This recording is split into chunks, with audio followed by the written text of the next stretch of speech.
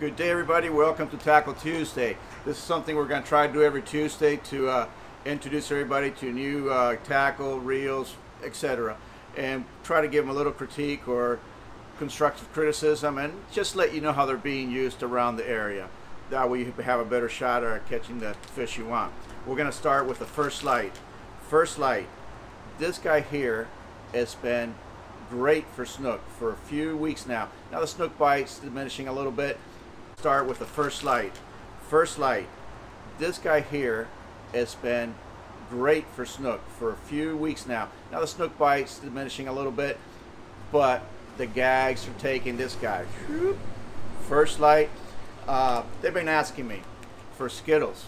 I had no clue what skittles were. Well, I do now. These guys here, that color's been phenomenal. The gags are hitting them. They were good on snook. Some snook still being caught, but it's slowing down. The gags are in. Snooks seems like to be moving a little bit. The gags are coming in. Remember that. First light skittles. These guys are being jigged on the bottom or just tough jigging horizontal. They're working. They're working. Give them a try. Now, this guy's been around for a long time. The Gambler's been around for a long time. But these guys are back. They're back. Cobia bite. Sarasota Bay, get ready. They're here. They're catching quite a few of them in good sizes. Good size cobia. Remember, structure's the word. Structure. 10 to 15 feet of water. These guys are being jigged from the bottom or horizontal jigging, just subsurface jigging or twitching as well. With that, these Gambler guys, the reason why I think they really make a difference when you're doing a stray retrieve with these guys is because of that little groove right there. If you can see that little groove, that gives that tail the ability to turn a little easier. And I think that makes a huge difference when you're doing a straight retrieve and it cranks up that tail just like a propeller. You'll see it. You'll notice a difference on this bait. Now, this bait's being used with all different jigs, but the guys that I know that have been catching them, they're using this guy here, the Mustad bullet head jig head. They're awesome.